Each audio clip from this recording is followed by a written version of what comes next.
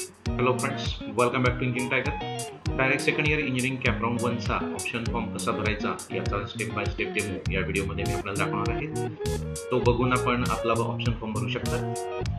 हा व्हिडिओ आपल्या गायडन्ससाठी आहे. ऑप्शन फॉर्म भरताना सर्वात आधी आपण सीट मॅट्रिक्स आणि मागील वर्षांचा कट ऑफ बघून तुमची कॉलेजचा प्रेफरन्स आणि सिक्वेन्शियल लिस्ट रेडी करून ठेवायची आहे, जेणेकरून ऑप्शन फॉर्म भरताना तुम्ही तो सहजपणे भरू शकाल. त्यानंतर तुमच्या लॉग इन पेजवर जायचे आहे. त्या ठिकाणी ऑप्शन फॉर्म कॅप राऊंड 1 असा टॅब असेल. लॉग इन केल्यानंतर या ठिकाणी बघा option form for cap round 1 आपल्याला दिसतंय. त्याखालीच fill cap round 1 option form म्हणून ब्ल्यू कलर मध्ये हायलाइट झालेला आहे. यावर आपल्याला जाऊन क्लिक करायचं आहे. क्लिक केल्यानंतर अशा प्रकारची विंडो ओपन होईल. यामध्ये click here for diploma two degree courses mapping. सध्या ही लिंक आता ओपन नाही आहे, पण आपण नंतर ती चेक करू शकता. कदाचित आपल्या लॉग इन मध्ये ती आपल्याला उद्या सकाळी ऍक्टिव्हेट झालेली असेल, ते आपण चेक करू शकता. या ठिकाणी status of option form for cap round 1 not confirm आहे, कारण आपण फॉर्म भरून तो कन्फर्म केलेला नाहीये, म्हणून या ठिकाणी नॉट कन्फर्म आहे. ज्यावेळी आपण हा फॉर्म भरून कन्फर्म करू त्यावेळी या ठिकाणी स्टेटस हे कन्फर्म आलेलं असेल.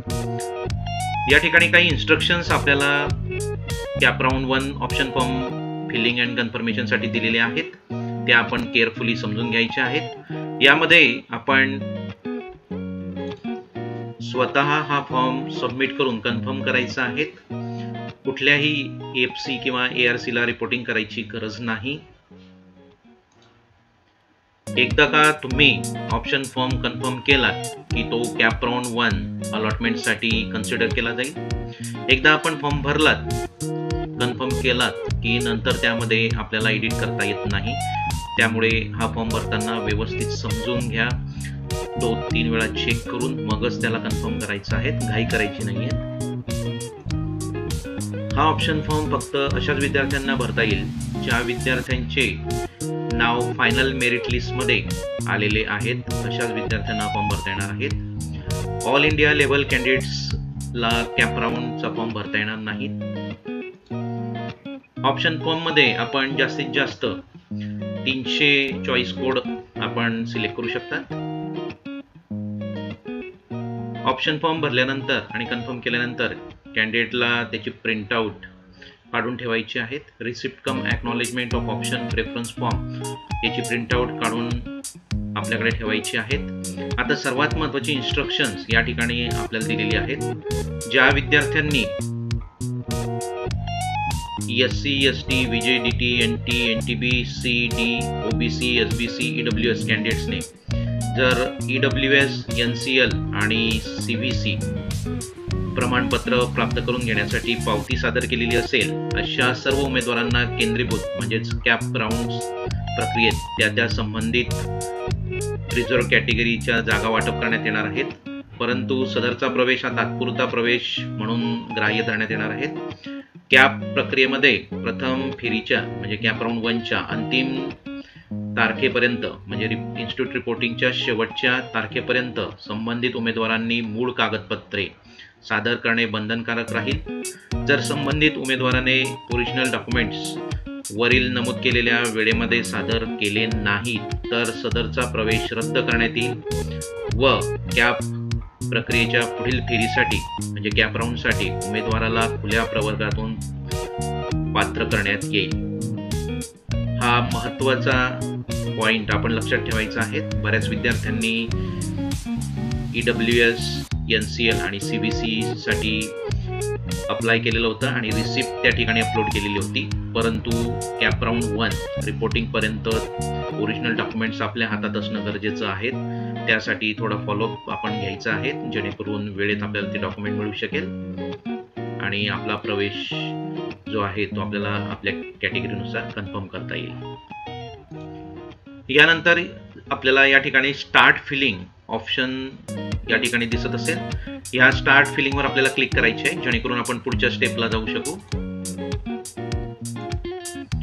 पुढच्या स्टेपच्या पेजवर आपल्याला तुमच्या डिप्लोमा कोर्सचं नाव या ठिकाणी दिसेल. त्यानंतर तुमचा state level general merit number list number या ठिकाणी असेल. या ठिकाणी काही इन्स्ट्रक्शन्स आपल्याला दिलेले आहेत, ज्यामध्ये आपण त्या स्टेप्स आपण करणार आहोत. त्यामुळे व्हिडिओ बघितली तर आपल्याला या इन्स्ट्रक्शन सुद्धा समजून जातील. या ठिकाणी आपल्याला सिव्हिल इंजिनिअरिंगसाठी जे इलिजिबल कोर्सेस होते त्याची लिस्ट येईल. आपला मेकॅनिकल इंजिनिअरिंग हा कोर्स असेल तर त्या रिलेटेड सगळे इलिजिबल कोर्सेस या ठिकाणी आपल्याला दिसतील. आता या ठिकाणी आपण कोर्सेस बघू शकता. खूप सारे कोर्सेस आपल्याला या ठिकाणी इलिजिबल झालेले दिसत आहेत. त्यामध्ये आपण आपल्याला जे हवे असेल त्यातले कोर्सेसच्या चेकबॉक्समध्ये आपल्याला टिक करायचे आहे. आता सिव्हिल इंजिनिअरचा पहिला चॉईस सिव्हिल इंजिनिअर असणार आहे. 191 कोड नंबर आहे. त्या चेकबॉक्सला मला टिक करायचं आहे. मला जर एखादी दुसरी ब्रँच मला माझ्या चॉईसमध्ये असेल तर मला तिला टिक करायची आहे. सपोज दुसरी मी ब्रँच या ठिकाणी सिलेक्ट करतो. हे सर्व कोर्सेस अल्फाबेटिकली आपल्याला या ठिकाणी दिसतील. सिव्हिल नंतर आपण जर मेकॅनिकल इंजिनिअरिंग चॉईस करत असाल तर आपण या ठिकाणी टिक करू शकता. आपण सध्या आता सिव्हिल इंजिनिअरिंग एकच ऑप्शन या ठिकाणी घेऊया आणि पुढचा फॉर्म आपण बघूया.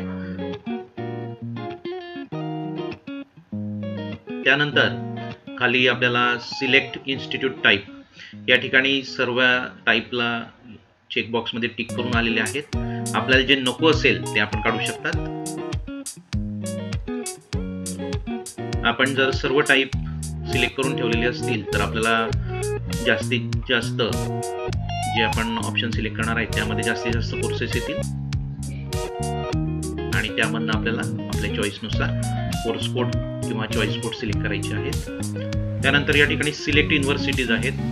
काही ऑटोनॉमस इन्स्टिट्यूट्स असतील, काही डीम्ड युनिव्हर्सिटी असतील, बाटू युनिव्हर्सिटी आहेत. त्यानंतर महाराष्ट्रामध्ये जेवढ्या युनिव्हर्सिटीज असतील तेवढ्या या ठिकाणी आपल्याला टिक करण्यासाठी आलेल्या आहेत. या ठिकाणी आपण ह्या सुद्धा युनिव्हर्सिटीज पूर्ण टिक राहू द्या, जेणेकरून आपल्याला पण प्रॉबॅबिलिटी जास्त असेल. जर आपली पर्टिक्युलर युनिव्हर्सिटीमध्येच आपल्याला डिग्री करायची असेल तर मात्र आपण पर्टिक्युलर युनिव्हर्सिटी या ठिकाणी सिलेक्ट करू शकतात. आता काही युनिव्हर्सिटींची नावंही चेंज झालेली आहेत. जसं नॉर्थ महाराष्ट्र युनिव्हर्सिटी नाव या ठिकाणी चेंज झालेलं आहे. कवयित्री बहिणाबाई चौधरी नॉर्थ महाराष्ट्र युनिव्हर्सिटी म्हणून आहेत. या ठिकाणी हे doctor Babasaheb Ambedkar technological university बाटू, तसंच पुणे युनिव्हर्सिटीचं नाव चेंज झालेलं आहे. सावित्रीबाई फुले पुणे युनिव्हर्सिटी. अशा काही 2-3 गोष्टी आपल्याला लक्षात ठेवायच्या आहेत जेणेकरून आपल्याला युनिव्हर्सिटी सिलेक्ट करता येईल. त्यानंतर आपल्याला डिस्ट्रिक्ट सिलेक्ट करायचं आहे. या ठिकाणी सर्व डिस्ट्रिक्ट सिलेक्ट करून आलेले आहेत, परंतु आपली काही पर्टिक्युलर डिस्ट्रिक्टसाठी चॉईस असेल. जर मी नाशिक डिस्ट्रिक्ट मधला असेल आणि मला नाशिकचेच कॉलेज पाहिजे असेल तर मला हे बाकीचे टिक काढावे लागतील आणि फक्त नाशिक साठी टिक चेकबॉक्समध्ये ठेवावं लागेल. एखाद्या कॅन्डिडेटसाठी नाशिक चॉईस असेल, पुणे असेल, जळगाव असेल तर त्यांनी त्या पद्धतीने तेवढेच टिक ठेवायचे आहेत, बाकी टिक काढून टाकायचे आहेत. या ठिकाणी मी नाशिक एवढं एक टिक सिलेक्ट करतो, बाकी सर्व टिक मी काढून टाकतो आहे. या ठिकाणी आता फक्त मी नाशिक टिक ठेवलेला आहे. जर आपण पर्टिक्युलर डिस्ट्रिक्टमध्ये करणार असाल तर ते सिलेक्ट करता येईल, किंवा आपल्याला आपल्या चॉईसनुसार 4 ते 5 डिस्ट्रिक्ट किंवा एखाद्या कॅन्डिडेटला 300 ऑप्शन टाकायचे असतील तर ते सगळ्या युनिव्हर्सिटीजमध्ये सर्व डिस्ट्रिक्टमध्ये टिक करतील आणि सेव्ह अँड प्रोसीड करतील आणि पुढे जातील. या ठिकाणी आपण नाशिक सिलेक्ट केलेलं आहे. त्यानंतर सेव्ह अँड प्रोसीडवर जायचं आहे, जेणेकरून आपण सिलेक्ट केलेल्या किंवा आपण दिलेल्या फिल्टरनुसार आपल्याला कॉलेजची लिस्ट आपल्या समोर उपलब्ध झालेली दिसेल. सेव्ह अँड प्रोसीड वर क्लिक करायचं आहे. या ठिकाणी त्याने select at least 1 type of minority और नॉन मायनॉरिटी वरती आपला एक ऑप्शन तो राहिलेला आहे, तो आपण टिक करून घेऊयात. या ठिकाणी इन्स्टिट्यूट टाईप मध्ये बघा, सिलेक्ट द इन्स्टिट्यूट टाईप्स मध्ये मायनॉरिटी और नॉन मायनॉरिटी. या ठिकाणी आपण नॉन मायनॉरिटी जर सिलेक्ट केलं तर नॉन मायनॉरिटीचे कॉलेज आपल्या समोर येतील. जर आपण मायनॉरिटी कॅटेगरीमध्ये असाल जर आपण मायनॉरिटी कॅटेगरीचे असाल तर आपण मायनॉरिटीचे कॉलेज सुद्धा सिलेक्ट करू शकतात. मग आपण मायनॉरिटीला चेकबॉक्समध्ये टिक करायचं आहे, मग आपल्याला दोघी ऑप्शन चालू शकतील. आता या ठिकाणी मी नॉन मायनॉरिटी टाईपचेच कॉलेज सिलेक्ट करणार आहे. त्यामुळे आपण इथं टिक केलेलं आहे. आणि आता पुढे सेव्ह अँड प्रोसीड वर जाऊया. या ठिकाणी R you sure you want to submit the given information, okay म्हणायचं आणि पुढे जायचं आहे. आपल्या समोर फिल्टरिंग करून कॉलेजेस आलेले आहेत. या ठिकाणी नाशिक आपण सिलेक्ट केलं होतं, तर नाशिकमधील सिव्हिल इंजिनिअरिंगसाठी जेवढे कॉलेज आणि कोर्सेस असतील तेवढे सर्व या ठिकाणी ओपन झालेले असतील. साधारणतः या ठिकाणी 15 चॉईसेस आपल्या समोर उपलब्ध आहेत. काही कॉलेजला सिव्हिल इंजिनिअरिंग नसेल, नाशिकमध्ये असेल परंतु सिव्हिल इंजिनिअरिंग नसेल, तर तो ऑप्शन आपल्या समोर येणार नाही.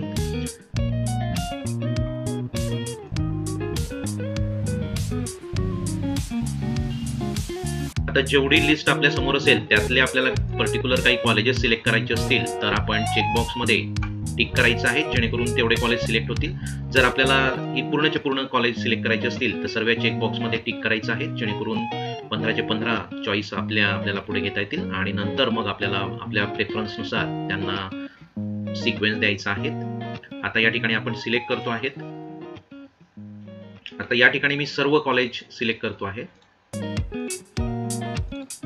सर्व चेकबॉक्समध्ये मी टिक केलेले, याचा अर्थ मला 15चे 15 कॉलेज हे मला निवडायचे आहेत, त्यातला सिक्वेन्स मला लावायचा आहे. ठीक आहे. या ठिकाणी आपण चॉईस कोड कसा असतो ते समजून घेऊया आधी.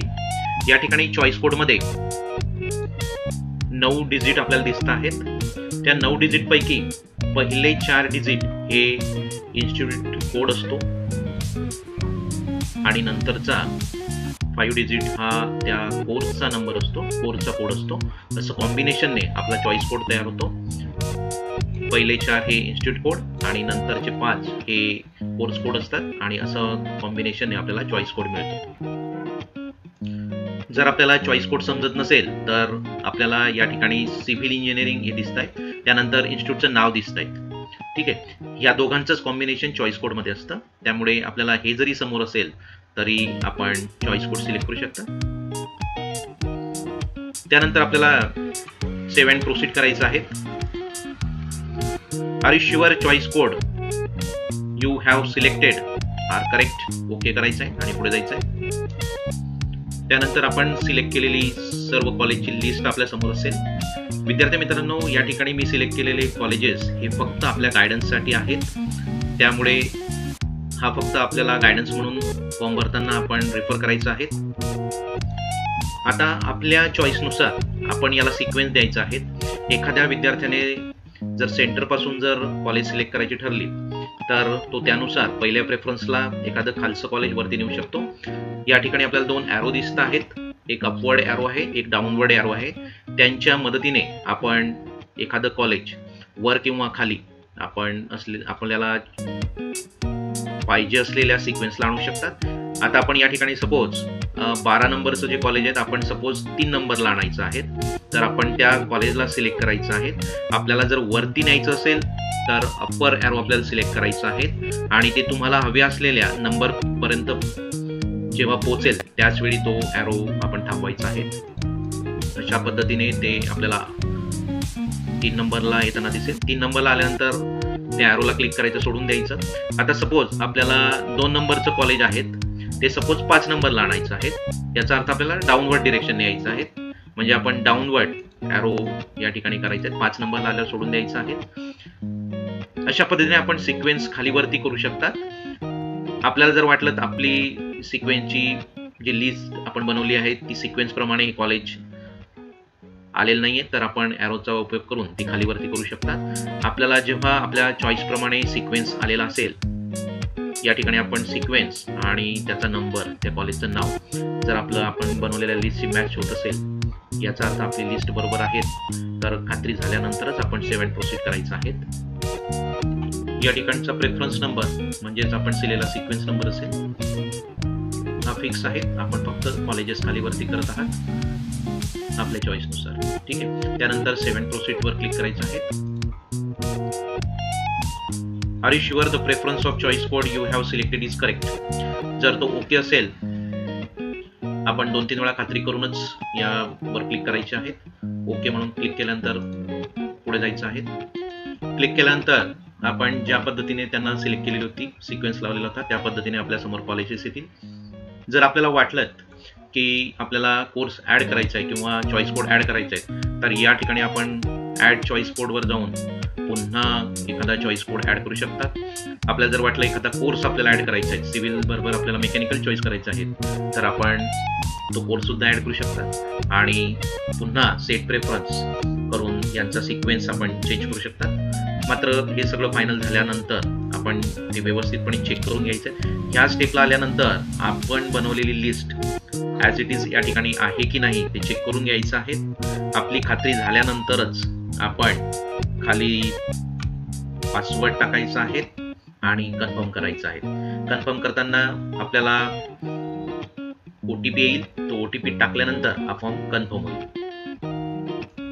तेव्हा विद्यार्थी मित्रांनो, ऑप्शनचे चॉईस कोड जे असतील ते आपण आधीच व्यवस्थितपणे सिक्वेन्सली लावून घ्यायचे आहेत, जेणेकरून कुठलंही कन्फ्युजन आपल्या मनात राहणार नाही आणि फॉर्म भरताना आपण व्यवस्थितपणे तो फॉर्म भरून कन्फर्म करू शकू.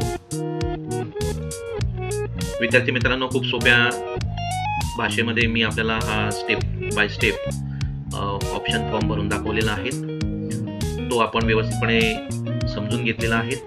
आता त्यानुसार आपण व्हिडिओ बघता बघता तो फॉर्म भरायचा आहे आणि ह्या स्टेपला येऊन व्यवस्थितपणे चेक करून मग पासवर्ड टाकायचा आहे आणि मग कन्फर्म करायचं आहे. विद्यार्थी मित्रांनो, तरीही आपले काही क्वेरीज असतील किंवा क्वेश्चन्स असतील तर ते आपण खाली कमेंट बॉक्समध्ये टाकू शकतात.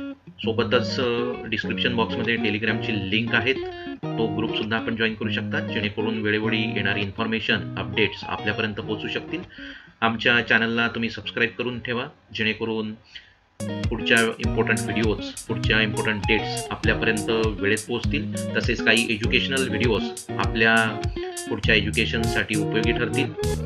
ह्या व्हिडिओचा जास्तीत जास्त विद्यार्थ्यांना उपयोग व्हावा किंवा फायदा व्हावा यासाठी आपण सर्वांनी हा व्हिडिओ सर्व मित्रमैत्रिणींमध्ये जरूर शेअर करावा, जेणेकरून आम्हालाही तुमचं सहकार्य मिळेल, मोटिवेशन मिळेल आणि आम्ही चांगलेच चांगले व्हिडिओ आपल्यासाठी तयार करू शकू. लवकरच भेटूया नव्या अपडेटसह. थँक्यू.